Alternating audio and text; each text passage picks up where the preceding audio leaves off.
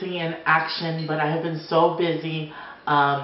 Since my last YouTube video, I got the chance to go to Miami Mercedes-Benz Fashion Week swim, and under the direction of Victor Amos. Hi, Victor.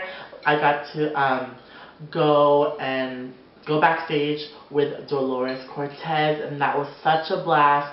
For those of you that don't know, I do freelance with MAC Cosmetics, so I've been freelancing a lot. We had the Indulge event last week. Amazing turnout. There'll be another event coming in October, and I am based in Orlando, Florida, so if you see me, don't be afraid to say hi. I keep getting comments that y'all are afraid to say hi or whatnot, but I'm really nice.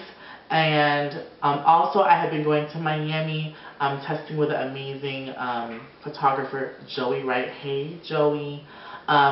But yeah, I've been testing with him, doing hair and makeup, and it's been such a blast traveling from Orlando to Miami, and also freelancing with MAC and outside, and I've been so busy. And then today I finally got the chance to do a YouTube video. So this is my next look after this Gothic Glamour that you guys are going to see next. But also, I have been FaceTiming some of my followers. Oh, this phone case is by Karma's Bling. Check her out. She sent this to me. Amazing, amazing, amazing phone case. It's fabulous. And FaceTiming you guys has been so awesome, because I get to connect with you, because you guys right now are just watching me and just commenting and liking and disliking, for those of you haters. And also Instagram, I just read comments, but to connect with you guys on a personal level by FaceTiming and really meeting my audience, it's so amazing. So catch it on Instagram. I post it every once in a while that I have my makeup on. But with that being said, enough talking, and I hope you guys enjoyed the video.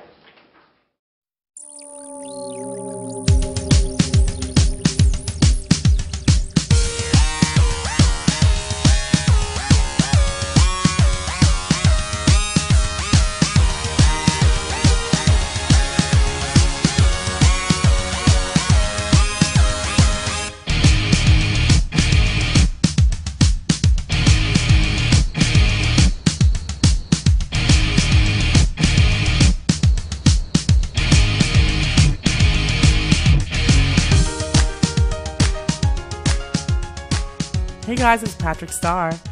So the first thing I'm going to do is my contacts, pop them in, green, fabulous. Next I'm going to put in my primer, Natural Radiance by MAC.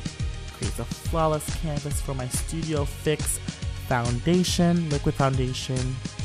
I'm stippling it on. We're going for that full Goth Glamour. And with that, we're going to use some white clown makeup. Yep, white clown makeup. It's smudge proof, so I have to work fast. I wanted that ghostly highlight under my eyes to brighten it up. You can always go for your highlighting concealer. And I'm going to set that with my Airspun powder. I love this powder. It's dusty.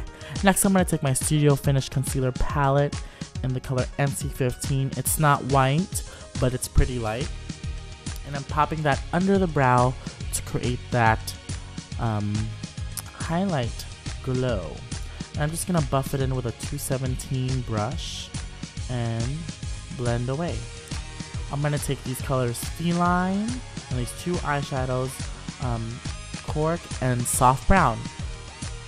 And I'm just going to blend away using the same brush. As you can see, I started with the lightest color, the concealer, and then I'm just going to buff in those two colors. So in reality, to create that smoky eye effect, you want to start with those light colors. Next, I'm going to apply Feline, and I'm doing all of this blending and applying with my eyes open, because most people that apply makeup, boys, girls, men, women, they tend to do it with their eyes closed, and you can't really see the end result. Because I noticed with my Filipino eyes, by closing my eyes, I can't really see the shape. So just by checking and looking in the mirror with your eyes open, you can kind of see the shape that you're wanting to achieve. Next, I'm going to take a blending brush with nothing on it and just buff right where the pencil meets the eyeshadow. And you can see already by laying down those colors prior to the pencil, it's already creating that gradient effect, which I wanted. So just buffing away, not any higher, not any lower, just where the pencil meets the shadow.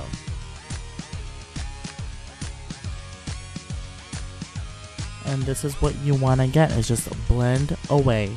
You don't want to start with a dark color and just blend it, because it's going to become a whole mess.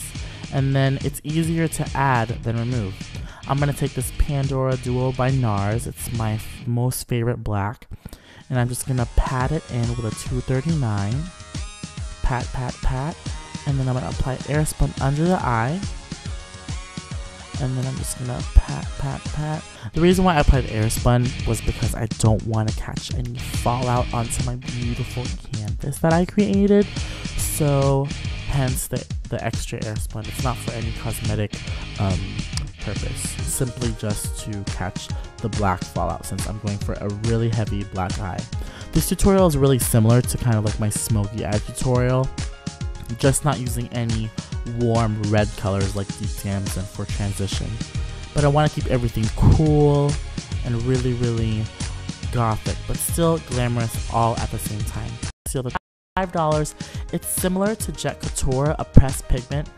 These make the eyes glow, and this is what I think makes the Gothic glamorous. So I'm simply patting it in. And the difference between the pressed pigment by MAC is that I feel that the MAC one is chunkier, but it's more glittery, and this one is more fine. So to each their own. I'm going to take this 3D, not the 3D, the In Extreme Dimension mascara. They came out with a new one, 3D black, recently. And coat your mascara and apply your lashes if you dare. Bottom ones are obviously not required, but you know, I'm gonna pick up the kids from the park today, so as the top ones are drying, because I put so much glue, I'm gonna do my nose and then apply the lashes. The trick to putting giant lashes on is stacking them, like if you're a beginner, and then letting them get tacky and dry. Next, I'm gonna contour my face with NW50. It's a little bit more cool, but it's not blunt like a blush with more red. It's straight up NW.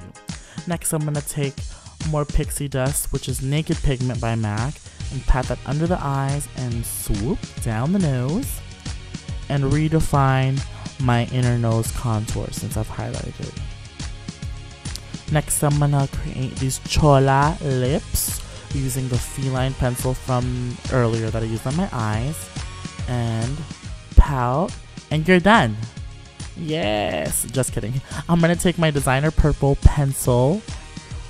It's an amazing eye pencil, but I'm using it on the lips today. There are no rules to makeup.